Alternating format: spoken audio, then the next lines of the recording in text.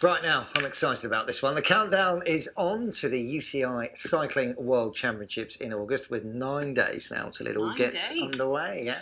8 athletes from the Borders have been selected.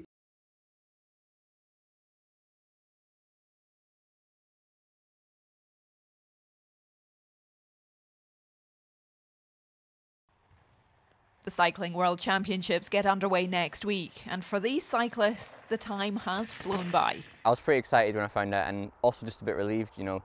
I really wanted to be able to race here in my hometown, so yeah, it was really good when we got that news. If I think about it too much, it's quite scary, a bit nervous, but no, it's exciting, so yeah, just prepare the best I can. Yeah, I'm really excited now. I think now that we've actually been selected, we can properly look forward to the race.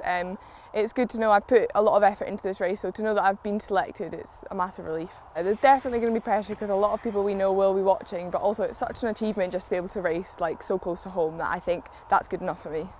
They're not the only siblings competing. Elena and Anna McGorham from Peebles are also part of Team GB. Corin is competing in the mountain bike cross-country men's under-23s, and his sister Emily is in the same category for the women's junior race. This competition can last between an hour to 90 minutes, doing laps around the track, and its technical areas, as you can see, are anything but a straight road.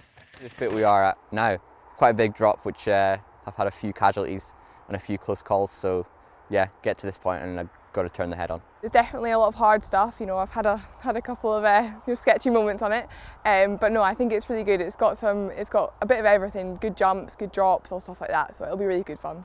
Cycling clearly runs in the family. Their father is a Scottish former World Cup downhill mountain biker. Feels fantastic for his children, because it's our back garden, and he lives not very far away.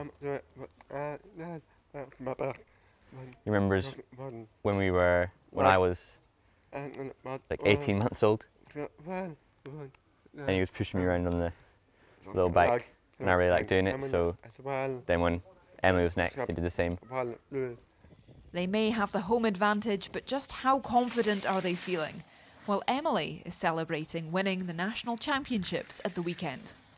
I was quite shocked at winning it, so it's definitely given me a lot of confidence, and hopefully the legs will stay good for a couple of weeks.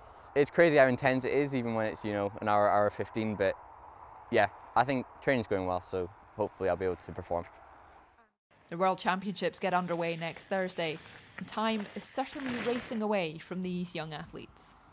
Isla Todd, ITV News, Glentress. Yeah, 9 days to go, and good luck to all of our local athletes.